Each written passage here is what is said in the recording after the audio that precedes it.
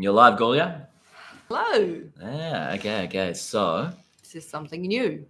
And we can share our screen like this. That's great. Yeah. Okay, so Gulnara just saw me eating chocolate, which was, it was very tasty. She got it as a Christmas present from her RBA work colleagues. So and I've been eating it, which is showing on my face. The key thing is that we also watched the Willy Wonka movie, and it's inspired Gulnara to chat a bit about it. So I'll pass over to you to introduce us. Right. Yeah. Hi everyone. As Matt has mentioned, we watched the new Willy Wonka movie, and one thing that took our attention was the chocolate cartel and how much this related to many of the types of products we see in the world around us, and the potential lack of competition which is involved in them. Right. For the context, specifically in Willy Wonka movie, this cartel was shutting down innovation and providing an inferior product. So not just increasing the price in this way, such competition issues feel like they're not only making things more expensive for us now, but they are also reducing growth and opportunities. So we have Matt here, and I wanted to hear your thoughts on this, Matt, and how would you describe this as well? So over to you. Okay, so I always have thoughts. That's good. Yeah, if we're talking about a cartel, yeah. So we have a situation where there's a series of firms and they're colluding with each other in some way. So I'd want to think about how that collusion functions. So if we're going to talk about there's a cartel and they're preventing innovation and they're reducing the quality of the product and they're setting higher prices, well, the first thing we'll need to think about is effective competition. So we need to think about why there isn't a potential competitor that could come in that's forcing the cartel to, as a result, reduce its price. So if you only have one firm, but it's facing effective competition, it will act as a competitive firm. If there's only a few firms, same thing. But if those firms don't face that type of effective competition, then they can go and start doing some of these things. So how do we get in the way of effective competition? We need barriers to entry. So if we're going to chat about some sort of chocolate cartel, we would need to identify what the barriers to entry are and how they prevent effective competition. At the end, you also talked about the idea sort of innovation, of like longer term costs associated with monopolies or cartels. Now, one of the reasons why we might not mind there being a cartel or a monopoly, or why what appear to be barriers to entry in the short term aren't really, they're sort of necessary, is because investing in innovation is a type of investment. But the benefit of that innovation doesn't just go to the firm that innovates, it also goes to other firms by generating knowledge, creating knowledge. So in order to get them to internalize that benefit and therefore invest enough in innovation, sometimes we need them to make a little bit more money in order to internalize the benefits, the spillover benefits to other people. So we might say that we allow cartels or we allow a monopoly because of these dynamic benefits. And these dynamic benefits are bigger than some short-term costs associated with imperfect competition. Now, the same things that look like R&D and they look like innovation, patents, they can be a signal of that, or they can be a signal of a barrier to entry that's being created, because instead of being used to make a new novel product, they're being used to stop someone from entering the market. So everything, if we discuss cartels, everything will be about, on one side, are there these dynamic benefits because we think there's knowledge spillovers? But on the other side, are there barriers to entry? And, is this investment creating those barriers? How do we understand those barriers? Only if we have the barriers do we really get a failure. Right. So this now poses a follow-up question. So in the scenario where we have barriers to enter, why do you think there is a case where business can't enter when there is a dominant firm in the market. So can you describe a practical situation, for example, from the experience? Well, you know, that's the thing. When we look at a specific circumstance, we'll want to identify the specific barrier. So when you look at, you know, the barrier to making a car, you have to have a lot of capital so you can invest in car manufacturing. There's economies of scale associated with doing so. There's learning by doing in the process of making cars that takes time to build up. And as a result, there's quite a substantive cost associated with entering the market. And that can allow them to, in turn, you know, make monopoly rents. The more insidious one would be if there was a patent and that patent said you can't use the word flower when you're naming a, you know, you like perfumes. There's a whole lot of perfumes just over there. You can't use the word flower in a perfume because we have patented. And then as a result, you're trying to like get involved in the market of perfumes that smell like flowers. You can never use the word flower. If you use the word at all just to describe what you're doing, they'll jump on you. That is a barrier to entry that's created in the market that would stop people entering even when they have the capability and resources to do so. So can you give an example of, so say these patents are created and they lead to increasing a number of barriers, potential barriers for the other small and medium businesses to enter. Is there any institution or regulatory body that should be managing this type of number of patents that are blocking or creating potential barriers? And yeah, so, and how is it managed? Say, how is it managed actually in Australia? Do you have, or Australia and New Zealand? Like, well, it's similar across a lot of countries, right? You'll have a legal authority that's in charge of patents and the property rights they involve. So your patent there is saying that you have created something and you're allowed to generate a return on it over time. An example of where that's important would be a lot of computer-based services where you've generated some type of product by building up an infrastructure to do something, but that infrastructure is really easy for people to copy. And then they can go and they can compete you down and you don't make a return on doing so, so you never do it. So you get a patent on building that type of infrastructure and that gives you a return in order for you to stay in. So there'll be some type of legal authority that provides patents. But then on the other side, you'll have a competition authority that will judge, you know, when we look at some sort of definition of markets, is there excessive market concentration such that consumer surplus is being injured or hurt in some way? And different countries handle in different ways, but these are very legalistic concepts about property rights and then ultimately the amount of consumer surplus in a dynamic sense that is generated in those markets. So patents are admissible because they're a property right to a firm, and they're also admissible because they generate future consumer surplus. But if there's substantive harm because they're being used just to shut down competition and just to squeeze customers and generate a rent from customers, then competition authorities should push against them and, you know, dictate that those aren't admissible practices and first force firms to split up, make patents not actually, you know, legally binding, all those sorts of things. Yeah, so I think I will come back to patents and the regulatory bodies because it's extremely interesting, and we would like to talk about from practical examples of specific luxury brands that resonate well with this type of restrictions. And okay, chat about an example, Gulia. I wanted first also ask the questions that James Zuccolo was asking. That's why you're quizzing me. For the audience here, the idea was that Gulnara was going to talk about specific examples. I didn't realize I get quizzed. So that's why I've been waffling incessantly. Right. So to the specific examples, we will come back. That's the fun part.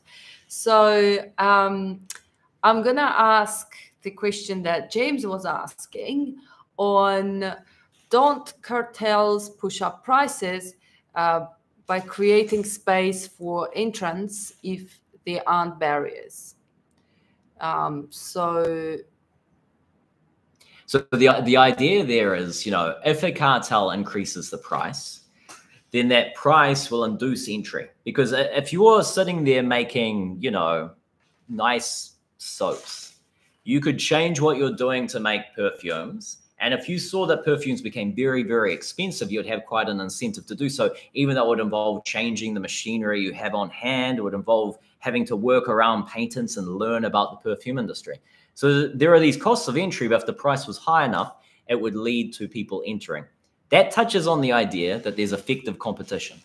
So because a soap maker could substitute to be a perfume maker, that means that the perfume maker will face effective competition and will keep prices a bit lower as a result. A cartel is restricted by the effective competition they're facing.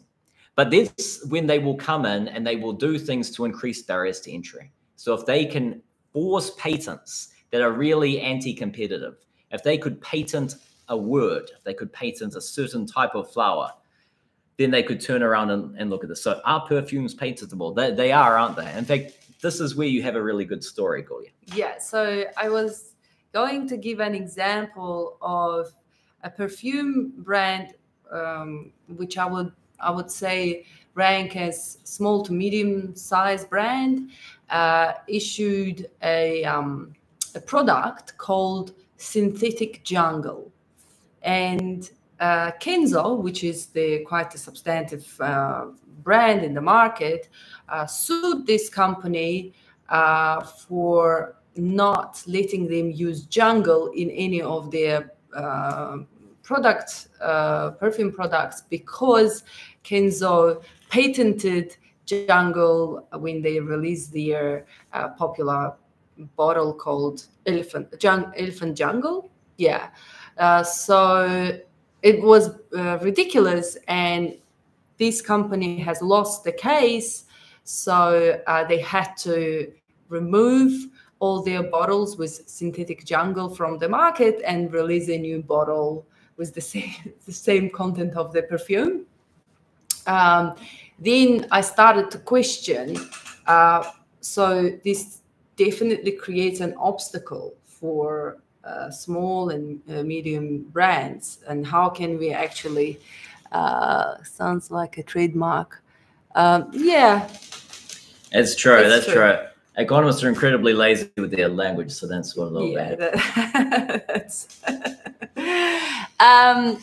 Yeah. So and then so I was going to talk about also a couple of luxury brands, say LVMH, which makes all Louis Vuitton and all that, Dior and everything under the same brand. And apparently, for instance, Tiffany was also included under LVMH. And recently I was reading that they have patented the color, the Tiffany blue color.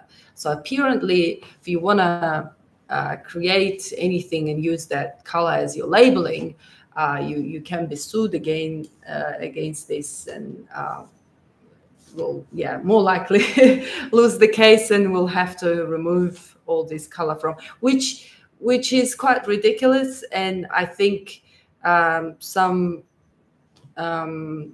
competition authorities should be in charge, or some sort of authority need to look over this type of ridiculous degrees of how much you can go far. So these specific, you know, requirements and their enforcement, these are all European brands, right, that you're talking about. And Europe is well known for having very strict competition law and like forcing, so they've just forced Apple to switch to USB-C for their phones and and like a whole lot of homogenization of charges for devices. And they've also, you know, they're the ones that pressured Microsoft to split up. They put all the additional rules on Google for operating. So a lot of different tech firms, and when economists estimate these types of rents and the action of innovation, it's really only Apple that appears to be extracting consumer surplus. And they're doing a lot of that through brand in the first place. A lot of these other tech companies don't actually appear to be anti-competitive, but Europe will still split them up because they use very, very strict definitions and very strict rules about concentration. Now, you're saying that in Europe, when we look at these European companies, they don't impose nearly the same types of rules that they're imposing to the US companies. So, I mean, if I was to look at that, I'd say that the European Competition Authority look like hypocrites. It's not that they don't recognize the issue and that they don't recognize that intervention could be beneficial. They're just not willing to do it if it's a European company. So who is best placed to enforce these organizations themselves? I would say the competition authority and the headquarter jurisdiction would be the most appropriate, because they will actually, be able to definitively force the entire organization to change what it's doing. Of course, at the same time, if you're the largest market for a company, then any rules you set for trading in your jurisdiction will have a big impact on what you do. But when we look at things like Louis Vuitton, Europe is both a large market and it's the headquarter jurisdiction for those things. So why aren't they intervening, like with ridiculous patents about having jungle in a name and having the color of a perfume be a certain color? Why are those admissible when, having bundled Microsoft products was not admissible? Yeah. So I'm guessing, do you think there is a role of multilateral organizations here where they could act a bit of authority bodies where they could make a cross-country assessment a little bit? Well, the difficult thing here, right, is when you have a multinational organization trying to determine things about what corporations can or can't do, they aren't just determining a minimum set of rights for those corporations. They're also impinging on the domestic law of the jurisdictions that are operating.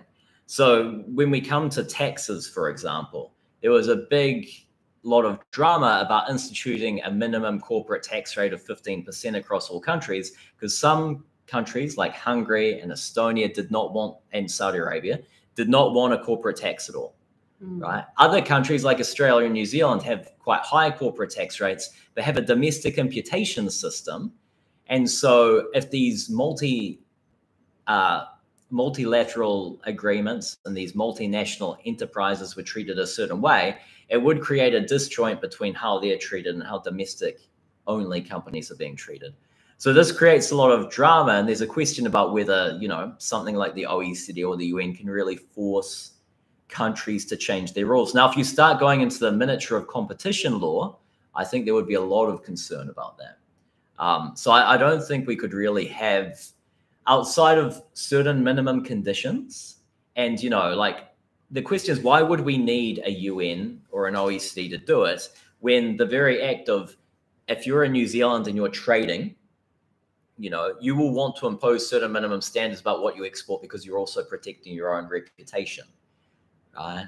And then countries that are purchasing will say they want certain minimum things as well. To my mind, when we're looking at things like Louis Vuitton, the big issue is actually coming from their trademarks being implemented in Europe, and that's a European Commerce Commission related issue. So if they're not doing it, that's just on them. Right. Now, I would like also to hear a bit of your thoughts about mergers and acquisitions. A specific example I can bring up, let's say Disney and Disney Plus, right? So Disney went and bought a whole lot of companies and merged the Star Wars and Marvels and etc. Pretty much squeezed out any potential competitors in the market. So now what we end up having is what Disney and that huge cartel dictates in terms of the plot settings, and it dictates the filming industry. And it's really becomes impossible to compete with such a giant organization like that. So do you think, So there are pros and cons associated with it. In the beginning, you have mentioned that because they have like huge capital, they can foster innovation, they can have a lot of investment in future stuff that small businesses cannot afford necessarily. But it also leads to some sort of a lack of innovation if they have a specific dogmatic view about the business and how it should be made. And we as a consumers on this end have to just put up with what we are fed with. So what are your thoughts around that? Just before we jump to that, Graham's also pointing out that the UN doesn't have the power to impose rules except for Security Council matters, but not for trade. That's right. Yeah. So you probably meet someone like World Bank or IMF or OECD. They all face those sorts of limitations, right? So even the OECD, Pillar 1 and Pillar 2, that has to pass through domestic law. Yeah. But still, on the point of mergers. So if we're focusing on Disney here, we're always going to think about barriers to entry and effective competition. Okay, we're always coming back to that.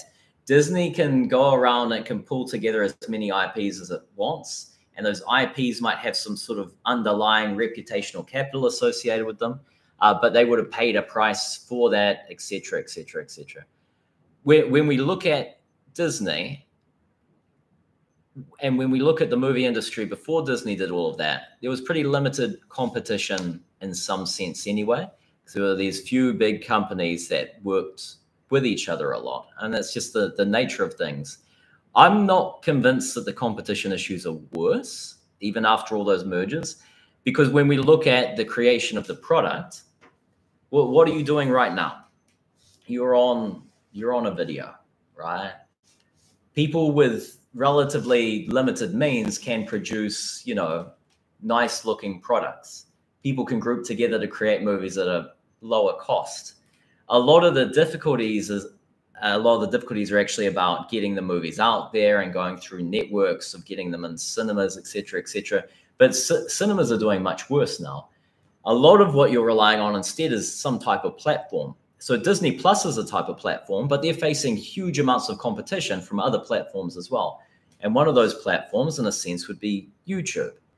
So if Disney acts very anti-competitive and it produces bad movies over and over and over again, increasingly there'll be scope for people to produce other content and for people to move across to that and to monetize that in different ways.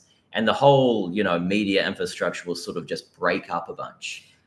So I'm not fully convinced that when we look at Disney, we've got the same sort of competition issue that we do with some of these other cases. I see what you're saying. However, Marvel was a separate entity, and it was it still is. Yes, but it was producing its own separate thing, and was good up until what I'm getting at is a lot of Disney stuff sucks now. Yeah, so say there will be an alternative platform where some group of people will start producing something that we like, that Disney doesn't provide us.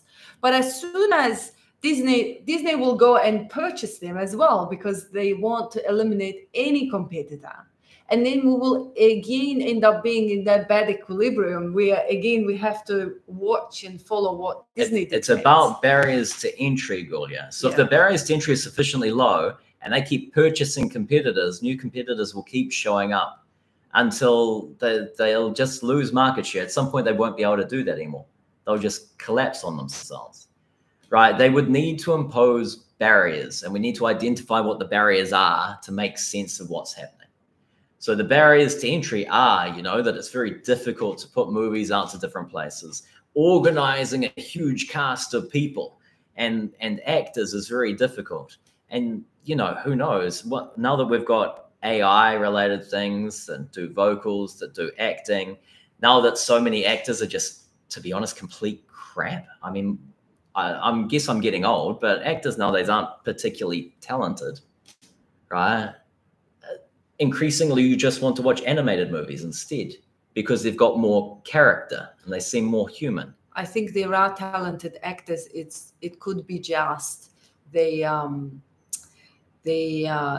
not utilized well. Yeah, or probably the ones that Disney is picking is through their specific network, and those good actors don't have that opportunity to actually be in the movies that we want to see nowadays in the cinema. If Disney's spending its own capital doing things that aren't actually what people want, over time they'll just fall apart. And that's happened in the movie industry a whole bunch. The difference is there's just much lower barriers to entry for a lot of media-related products now. And that's what's happened to the newspapers as well.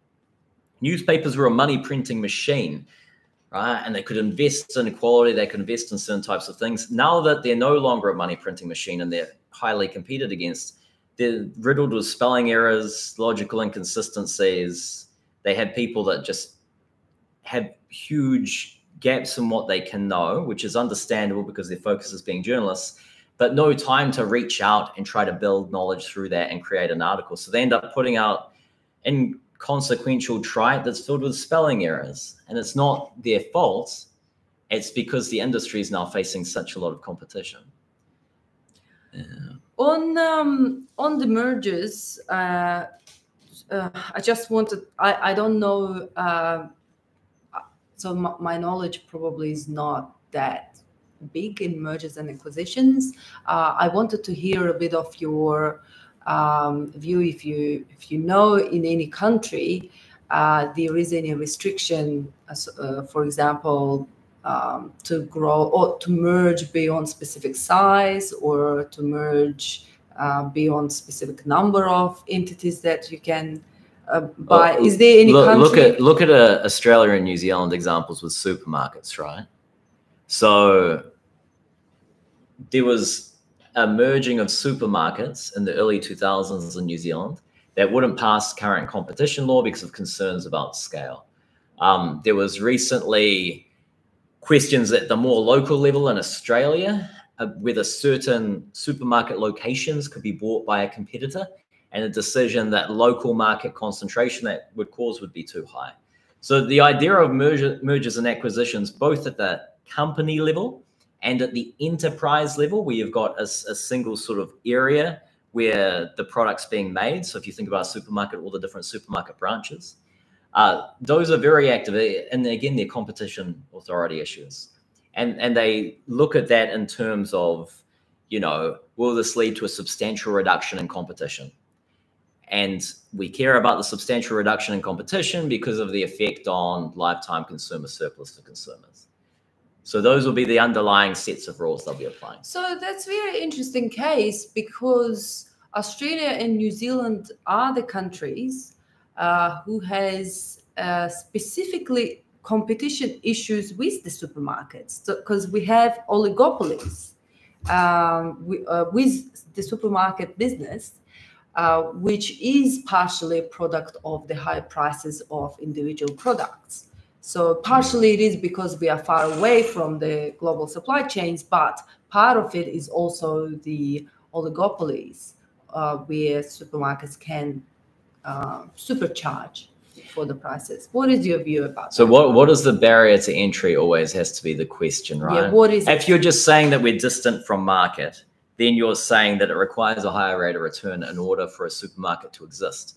So why don't we have entry of supermarkets in Australia and New Zealand? Why, when the warehouse in New Zealand tried to set up a supermarket, did it end up not working? And apart from a couple of flagship stores, they pulled back from setting up supermarkets. Why is it not profitable for certain supermarket retailers to come in? It's because of many reasons. One that's been identified in New Zealand is that land prices are very high. So the actual cost of setting up is very high. And in order to pay back the opportunity cost associated with buying all that land, you have to actually make a fairly high return. So the high margins we see for supermarket retailers in Australia and New Zealand are associated with high land prices, difficulty of organizing supply chains compared to larger markets, et cetera, et cetera. But even with that, you know, there is a feeling that surely prices seem too high. When we go to the US, you know, it just feels so much cheaper. Right. Yeah, but even with Europe and the US, they're becoming more expensive while Australia and New Zealand have just stayed expensive. And there is a real question about why can't we get a competitor, right? Now, there might be other regulations in place. It could be that New Zealand and Australia apply higher food safety standards, which then get baked into the price of things. And the New Zealand context is the one I know better. And in the New Zealand context, there's a view that supermarket power leads them to underpay providers, you know, the people giving the fresh food and produce, and to overcharge consumers. And now, if that's the case, you would expect there's some incentive to enter.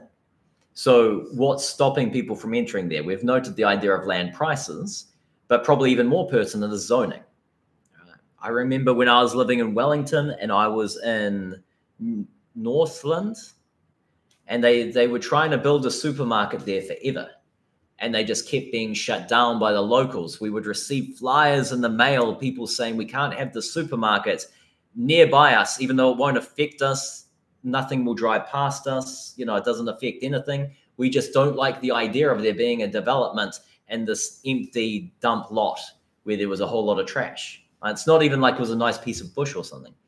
So, you know, if New Zealand's going to act like that, you know, in that sort of NIMBY-esque sense, you end up paying for it through more expensive houses, more expensive supermarket prices. So an interesting perspective. However, there are lots of other businesses in New Zealand or in Australia, say shoe business or ski business, and they do face same restrictions of the landing and the zoning and etc. Do you think there is something beyond just those two reasons? So you've mentioned about the food quality regulation and etc. Could that be that specific aspect that is a key contributor to this barrier? I mean, I would just want to think, can we identify what the barriers are? Rather than just saying people are greedy, because, well, no shit. Yeah. Right? They are everywhere. I don't think the US is less greedy. But, you know, US food quality is atrocious. So when we look at New Zealand, I mean, are there other barriers, or is it just small scale? If we were to increase the population to 20 million people, would food be cheaper? Probably. Right? Well, if you would increase population by that, you would just end up being Australia. But Australia still have higher food prices than the US. So, yeah, but lower than New Zealand. Yeah. Australia has its own issues, right?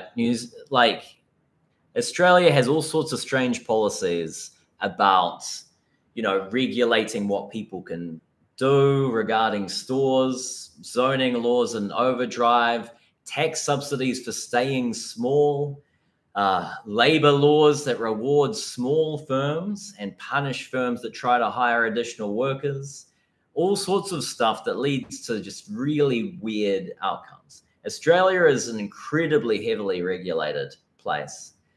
The other thing to remember as well is that New Zealand and Australia have very high minimum wages, and the wage of a lot of supermarket workers is tied to the minimum wage or some sort of Fair Work Act agreement around the wage in Australia. And when that's the case, some of that will get passed on as prices as well. And because we want to, you know, allow people opportunities to earn what we view as a fair income, and we want the income distribution to narrow, that's fine. And that can be a choice, and that can turn up in higher goods prices. And there's nothing wrong with that. I mean, the original literature on minimum wages did find that there was a pass-through in prices.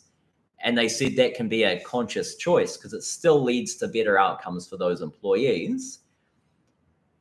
It doesn't appear to have a large employment effect, although the New Zealand minimum wage is at such a high level relative to other countries, we would need New Zealand specific evidence.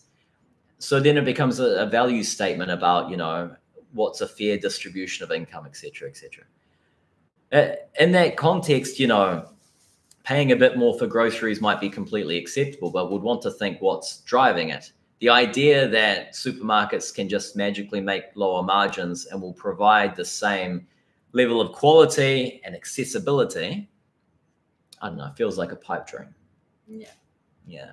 But if someone could identify a very clear barrier to entry, one that's imposed by the supermarkets that prevents entrants coming in, that prevents overseas supermarket trade setting up here, such as setting up contracts with suppliers that do not allow suppliers to sell to other supermarkets. I believe there is a degree of that in New Zealand as well. And that's somewhere where they could try to open up rules to say, actually, as a farm, you can go and you can sell to different supermarkets.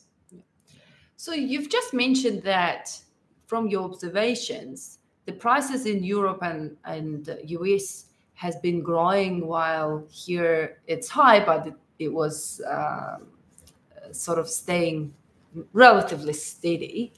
What are the key reasons for the price growth in the US and in Europe? What is? It's a good question. I mean, I've got no idea. I'll have to pretend to know things. In terms of the United States, we do know there's been substantial increases in the minimum wage around other places. And then we also know that there's been pretty substantial inflation. There's also been just very strong real income growth. I could never believe how wealthy the US was, and it's continued to become wealthier and wealthier.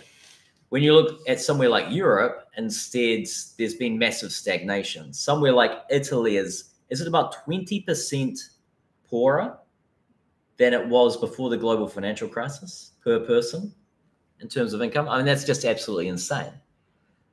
The UK and Italy are the two extreme examples of how things can go bad, and Greece, but all around Europe, it's like that. Now, it's not useful to just think about prices in isolation.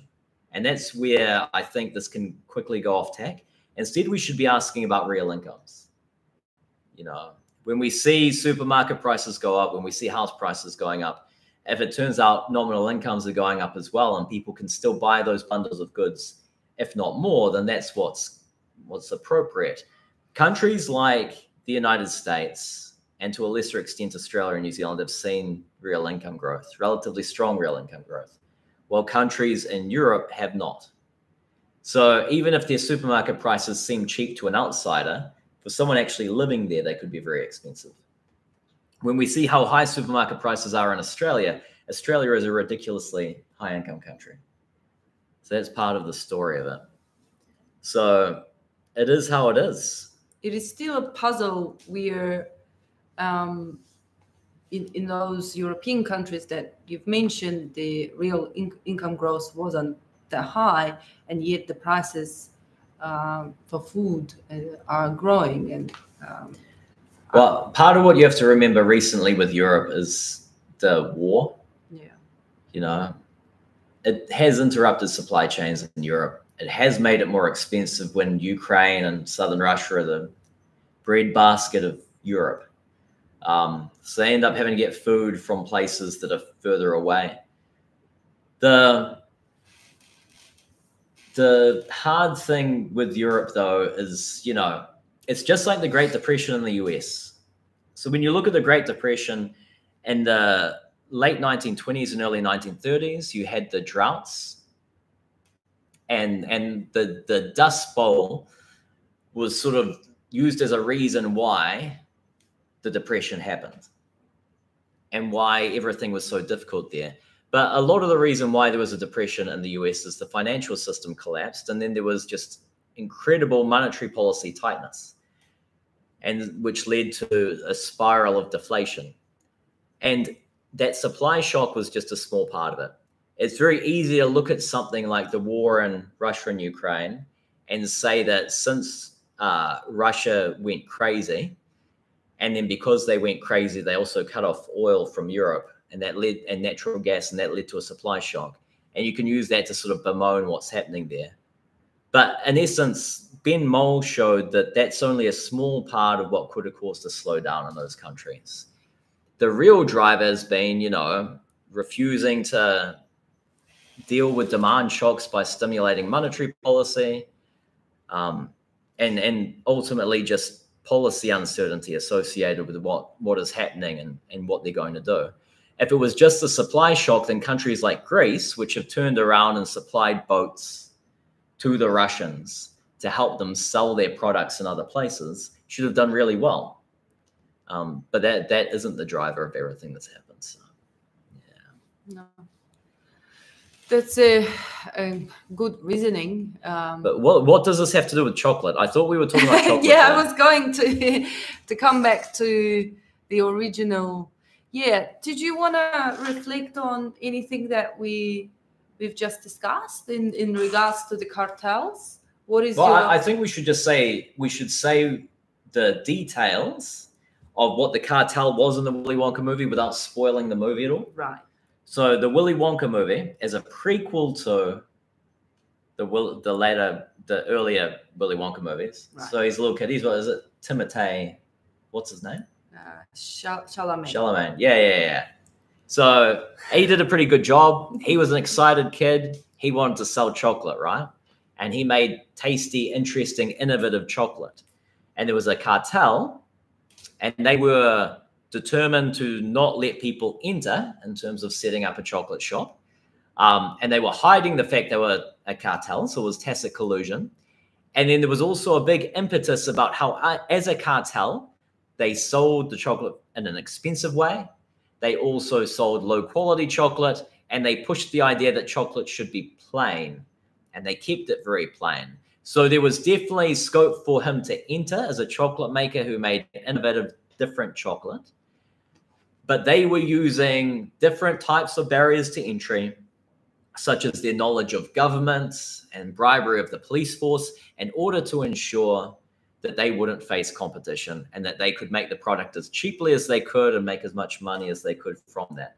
So it was fun because it touched on so many dimensions of how a cartel can work, and how once you've got a cartel that works alongside the state and motivates itself as part of the state, as part of society, that can be even worse for consumers. And we see that happen in the modern day. We see large companies, Air New Zealand, so important for New Zealand, part of the New Zealand brand. We need to be protected. We need to be insured, yada, yada. Any big company, you'll see it in gray shine. The person that ends up getting hurt is who's invisible, which is often the consumer, right? And then this movie did a good job of actually showing that, although the person that was showing getting hurt was the entrepreneur, which I suppose is true as well. No, that's a good wrap up, and you didn't spoil it.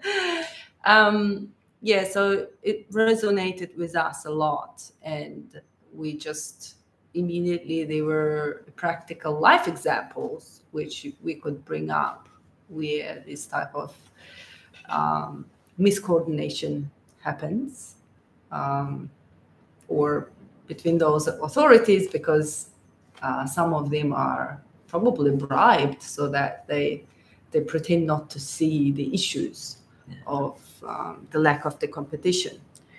I think the dangerous thing is we sit there and we watch a movie like that and we see bribery, like explicit bribery, and we say, aha, all we need is people not to be bribed.